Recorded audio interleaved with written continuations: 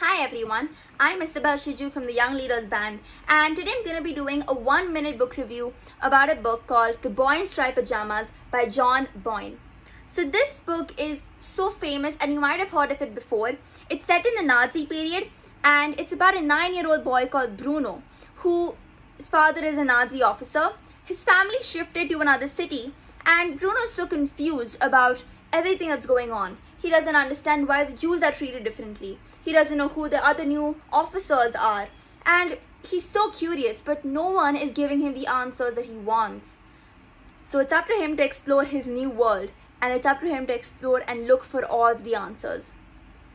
The reason I like this book so much is because it's told from a child's perspective. And it's so relatable to all the children and even to adults because, he walks with such curiosity.